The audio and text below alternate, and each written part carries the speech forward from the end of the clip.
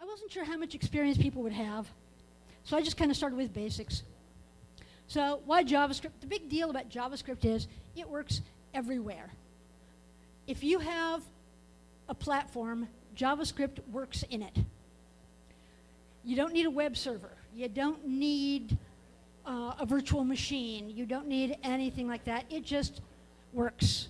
And Flash used to be able to say that until this thing called the iPhone came along, and there's now a device that's popular that doesn't have Flash.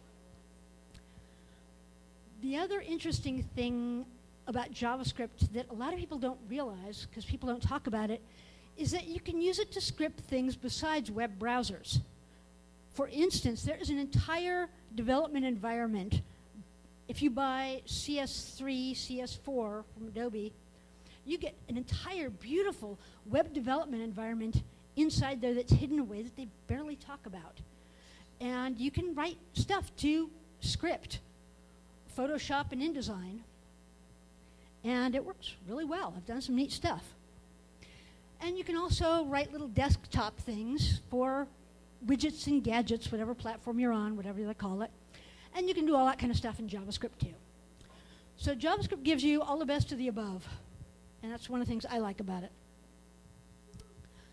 Another reason for starting JavaScript as your first language is that it's really easy to start.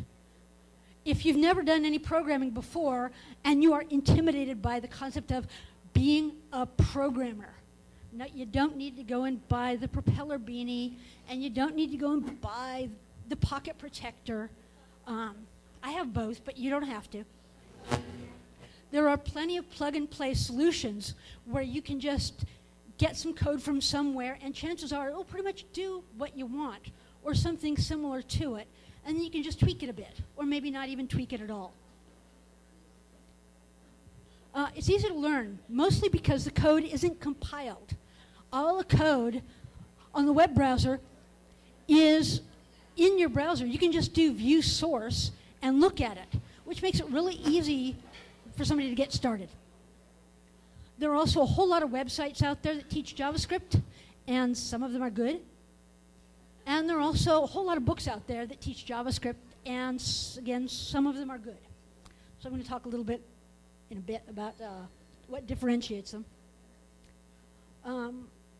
Another reason for JavaScript is you get standard code concepts. If you've never worked with code before, and you start working with JavaScript, what you learn in JavaScript is still useful if you move on then to Java or many of the other languages that you've heard people talking about tonight.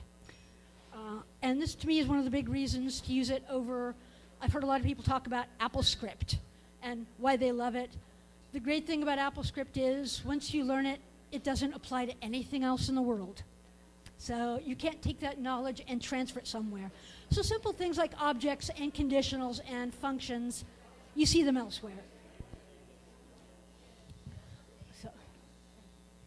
So what else do you need to do JavaScript? Pretty much stuff you already have. You don't need a web server. You don't need to install stuff. You need a browser and a text editor. A text editor is not a word processor. It's a text. It's for editing text, not for styling it. Some places where you can get bit. How many people here have ever gotten an error because somebody said, "Oh, the JavaScript works fine in my browser"? Who here hasn't had that happen? Yeah, that's probably a better question. You got to test it, and every time somebody comes out with a new browser, damn it, you got to test it some more. And that's a pain, because they keep changing things. So unlike people who work on the server side, you don't have any control over what people have on the client.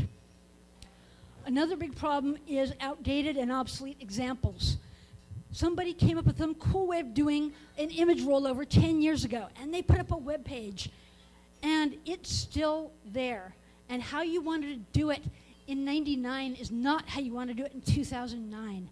So some of these things just need sell-by or expiration dates, and they don't have it. So take a look and see when stuff is written for. And don't reinvent the wheel. Sarah was talking before about you can spend your time writing sliders and slideshows and reveals, and don't do that either. There's some great frameworks out there. Use them instead. My personal preference these days, okay, somebody's raising a hand. Thank you.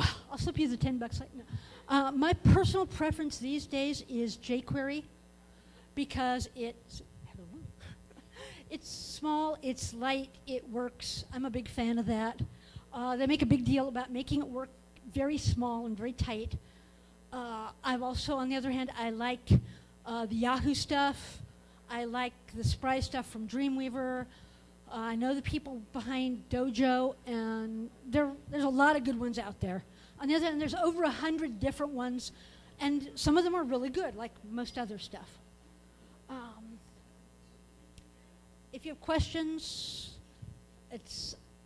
I should update my website. Dori.com is kind of obsolete, but I need to update it.